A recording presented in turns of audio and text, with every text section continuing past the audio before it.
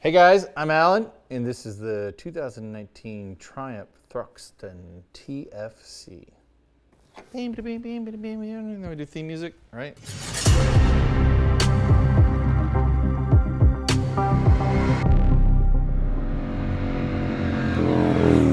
In our last Triumph video, I told you that we had some other Triumphs in the shop we were doing some custom work to, and this is one of them.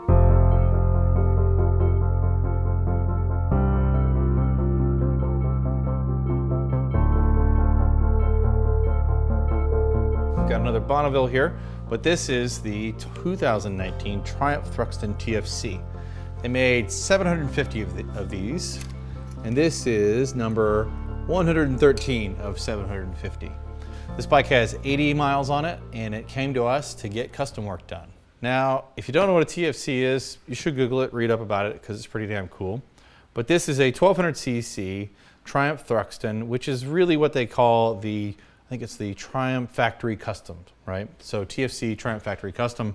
So they're putting out bikes with some special modifications made, limited number edition bikes, which means you kind of get the bike that's tarted up from the factory instead of just getting the factory version of the bike. The high points are extra horsepower, lighter weight, cooler looking components, and some one-off pieces that you can't get for other models. So I'll get into the modifications we made, but I wanted you to be a little bit more familiar with the Triumph as it came from the factory.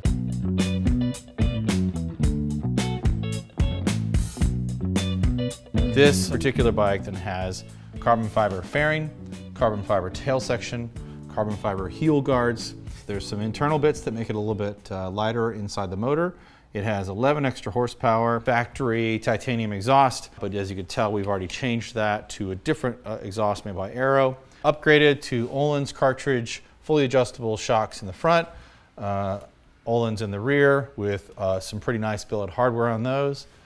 Billet custom triples with series number on the triple clamps, adjustable levers for the clutch and brake, an upgraded front disc and upgraded calipers, upgraded Brembo master cylinder for the front, a smoke windscreen, LED lighting, aluminum engine cradle. So apparently this is normally steel, and they've made that out of aluminum to help reduce weight.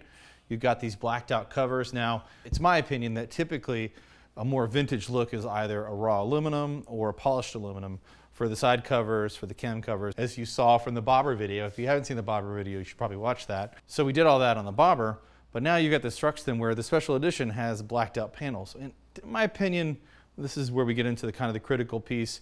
I think it's a little more modern looking, and that's okay, I suppose, since you've got like golden Öhlins shocks and all those pieces. But anyway, stylistically speaking, I think this bike could benefit from having the same color here, but maybe we'll pitch that to the client later. We also did a piggyback computer to help for tuning, to tune for the new exhaust. Aero racing exhaust that's not technically street legal, and this damn thing sounds really, really mean.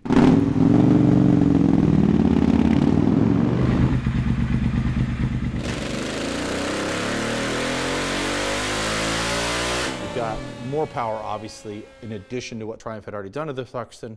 We've been able to tune and get more power out of it. We replaced the switches. Now, to replace the switchgear on a CAN bus motorcycle is not as straightforward as some might think. You've essentially got switches that are only communication switches that are non-powered ostensibly. They're communication only. And we switched to a powered switch so we could use these better looking, these are Motogadget M Switches that we've got installed. You know, in addition to paying a premium for this motorcycle, this particular client spent probably 40 hours more labor with us to change out those switches. That means new relays. And now we're kind of retrograding some of the electrics on this bike to make that better switchgear work. You've got a headlight dip switch relay, you've got a starter relay, and you've got a horn relay that we had to add to the motorcycle. It's still a really nice installation, but having this switchgear changed out is a little bit more complicated than you might think. You'll notice it has a leather seat on it. That came factory from Triumph. We didn't have to change that either. You've got these covers on the side of the throttle bodies that are made to look like carburetors with the British flag. It's kind of cool. I'm kind of into that. From there, we went ahead and changed out and did Rizoma rear set foot controls on the left and right side. We went ahead and upgraded to the Rizoma hand grips that are a mixture of rubber and billet aluminum, Motogadget bar end mirrors, Motogadget bar end turn signals, LSL chain guard upgrade, LSL frame sliders is what you might normally call it, but it's essentially an engine protector that mounts really sturdily in case you do go down. And you can see that we clearly cleaned up the tail section of this with a fender eliminator kit. You know, depending on where you live, this is legal or not legal. For us in Texas, the license plate that is just stuck back here just needs to be somewhat visible, so it's okay to tuck that in. As Americans, we appreciate that because, man, talk about cleaning up the tail section of this bike. You can't even really tell that it has a tail light back there, but it does. And it really looks like a race bike more than a street bike because of it. I can tell you that it sounds good. I've heard the guys riding it, test riding it. I have yet to ride it, but I'm about to. Regardless, stay tuned. Let's go for a ride.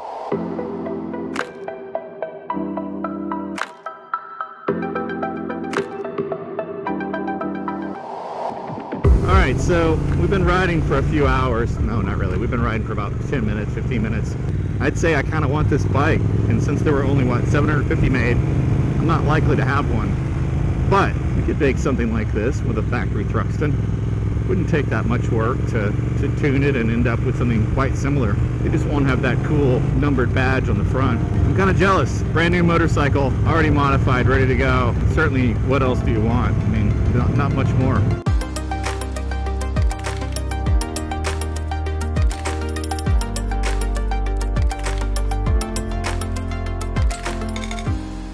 Okay, so we're back with the 2020 Triumph Thruxton TFC. For you guys that don't know, we have a dyno. If you don't know what a dynamometer is, it is a specialized industrial-made machine for testing horsepower, torque, power ratings. Essentially, it's a big, giant rolling road tuning machine. Through a computer and sensors, it will tell you through an RPM range and a speed range your horsepower and torque numbers for the motorcycle. Now, this can be useful for vintage motorcycles, specifically because you're tuning air-fuel ratios and you're tuning a carburetor, and it's kind of hard to tell exactly where you fall without a computer kind of helping you out. When it comes to modern bikes like this one with a modern electronically controlled fuel injection, ignition, there's lots of different tuning setups that you can do throughout rev ranges, throughout speed ranges, and even gearing with some to get the most power and the most reliability out of your setup. This bike, we put a Dynojet computer on. That is essentially a piggyback computer. It interferes with the signal between the fuel injection setup and the ECU to tune air-fuel ratios, so to tell when to give more fuel and less fuel, or more ignition curve, less ignition curve. It's all pretty complicated, but much simpler when you have a dyno. This machine like this is between $20,000 to $30,000 to buy one, so it's kind of a big deal when we bought one, and we're still getting used to just how much you can do with it. So Chris Davis and Grant are back here hooking it up. They're hooking it up so they can record and monitor and change the injector duty cycle. They're going to record and possibly change air-fuel ratios, and then of course they're going to tune ignition curve. We'll get a baseline run, see where we fall, and then we'll start to tune from there. Don't know if we'll record all of this because it takes quite a bit of time, but we'll at least show you guys the highlights.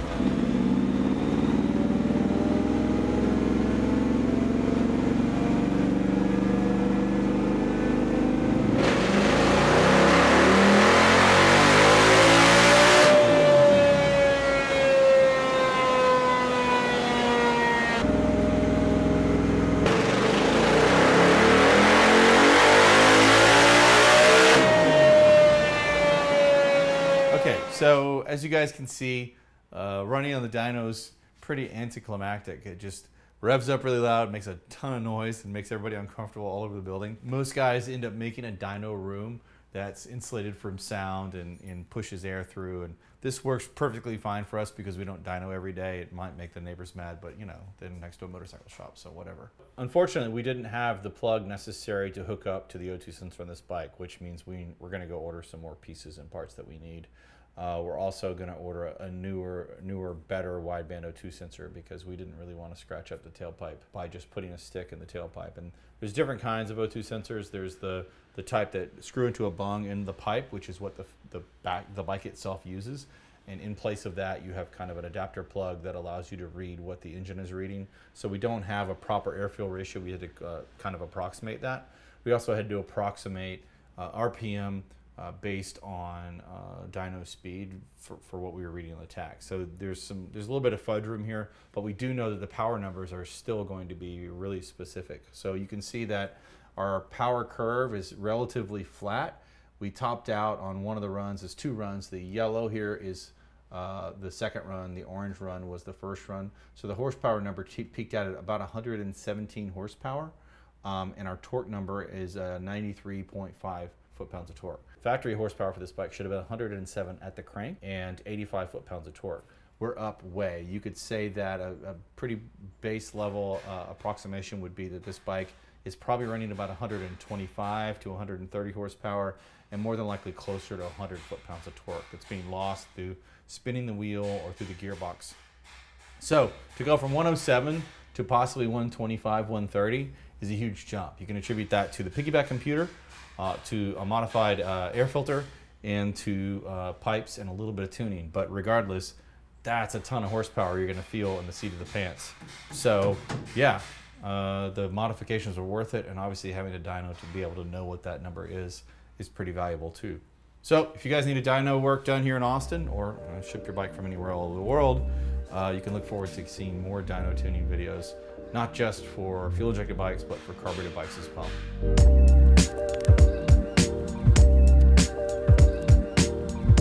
So, as you can see, we're lucky enough to have gotten one of these super rare motorcycles that was made, maybe one of the first out there that's gotten a pretty good amount of custom work done to it. In my opinion, it's a bit of a wolf in sheep's clothing because it still looks like a vintage motorcycle, but it has all the modern upgrades. I think I'd like to talk this client into supercharging it. We'll see. Regardless, you can find pretty much everything that we just showed you on our website for sale. If not, drop us an email. Like, comment, subscribe, set your notifications so you'll know when we have another video coming out. So thanks for watching. Now's the time of video where most people ask for money or donations or whatever. I'm not going to ask you for that. What I'm going to say to you is, if you want to see more videos and you want to learn more of what we've learned, and you want to see a deep dive into a lot of these topics, go to our website and buy something. We sell everything from motorcycle gear, helmets, motorcycle parts, specialized tools. We sell lots of things, and they've all taken us years to figure out what the best stuff is, and we figured it out. So go to revivalcycles.com. There's some really good stuff there. Everything from like kick-ass hand grips from Posh to Radiance LED lighting and everything in between. We want to teach you what we know, but this stuff takes time and it takes real effort to make these videos and make them good for you guys. So go support us by helping yourself to the cool stuff you already need. And it helps us because we make a little bit of profit and then we can justify doing more videos. Thanks for your support.